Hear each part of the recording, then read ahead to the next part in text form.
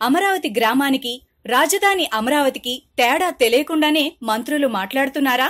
అమరావతి నగరంపై మంత్రి బొత్సకు అసలు అవగాహన ఉందా? లేక విలేకరులు అడిగారని తెలిసి తెలియని సమాచారంతో అత్యుత్సాహంతో మాట్లాడేశారా?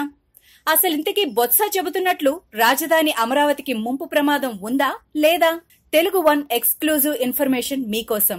అమరావతి గ్రామానికి, రాజధాని అమరావతికి తేడా తెలియకుండానే మంత్రి బొత్స మాట్లాడినట్లు అనిపిస్తోంది. ఎందుకంటే నవ్యాంధ్ర రాజధానిగా ఎంపిక చేసిన అమరావతి ప్రాంతం బౌండరీస్ గట్టుపైన ఉన్నాయి. అది సముద్ర మట్టానికి 24 మీటర్ల ఎత్తులో ఉంది. ఆ ఎత్తును 25 మీటర్లకు పెంచాలనే ప్రతిపాదన కూడా ఉంది.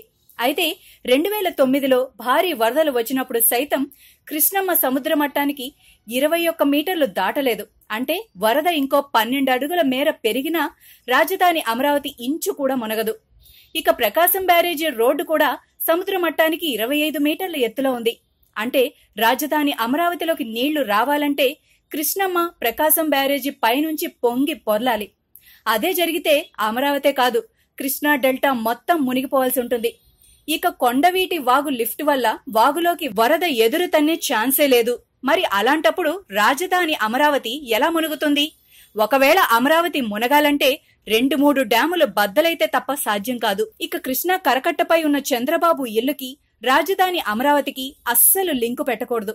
ఎందుకంటే చంద్రబాబు ఇల్లు గట్టుకి నదికి మధ్య ఉంది. ఆ ప్రాంతం దాదాపు 250 మీటర్ల వెడల్పు మాత్రమే ఉంటుంది. ఆ ప్రాంతంలో ఎలాంటి నిర్మాణాలు కట్టే ప్లాన్ లేదు. అక్కడ కేవలం river tourism projects, play grounds, పార్కులు మాత్రమే వస్తాయి.